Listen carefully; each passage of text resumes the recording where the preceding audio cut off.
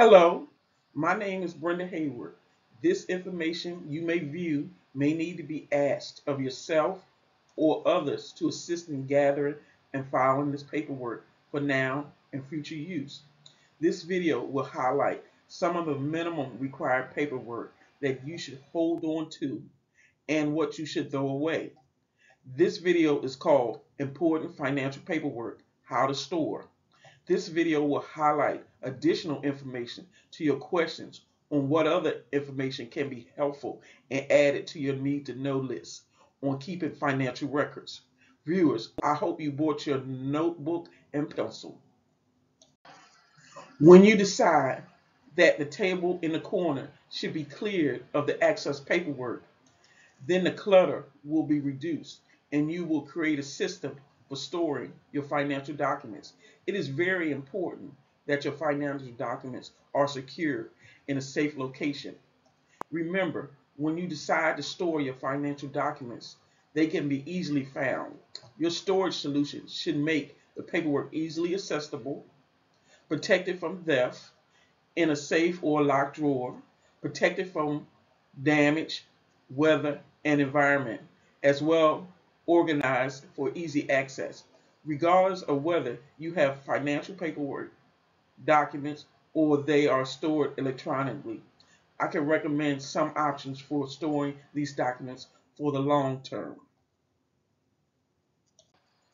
If you are like many people that prefer to utilize filing cabinets and prefer paper storage, then the use of file folders is the best. Then organize them by year, subject, or any method of your choice.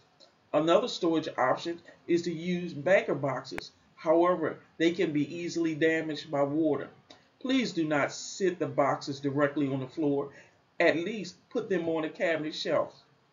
For the most important documents, the use of a filing cabinet will not be enough. The use of a secure location like a safe may be a good option if you do not want anyone reading the paperwork. At this step, you should at least look for fireproof and waterproof protection for your financial documents. The safe doesn't need to be expensive. It just needs to be secure and enables you to, in case of fire, to grab and go. You don't need anything fancy like what is in the movies. Safety deposit boxes are another method used to secure valuables, including important documents. I must say, not all bank branches offer safety deposit boxes, and now that is fewer since the pandemic because of all the closures. Remember, the banks are a good location. However, you are at their mercy when a problem arises when you have access to your safety deposit box. If the thought comes to mind, I having to deal with all this paper, then the digital storage may be a good fit for you. Many institutions and businesses now give you the option of getting your paperwork utilizing their electronic services for storage and review at any time. This opportunity gives you the option to utilize the electronic storage through email or online account access. Just to let you know, some institutions may charge a fee for paper statements because they have rarely given you electronic access and want you to utilize their people for information that is available on your account electronically. For other documents, you can utilize a scanner to scan them into your computer or take photos using your cell phone.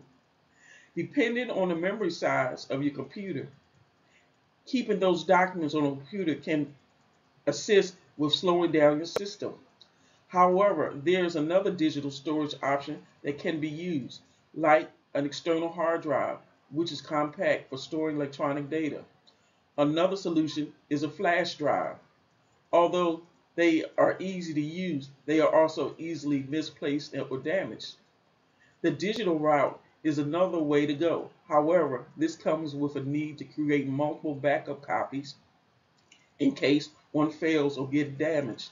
The use of a digital backup eliminates the use of the table full of documents awaiting to be added to your to-do list. As we look at the options that are readily available, another option that could be used is the use of a cloud-based storage, which is great enables you to find essential paperwork in minutes.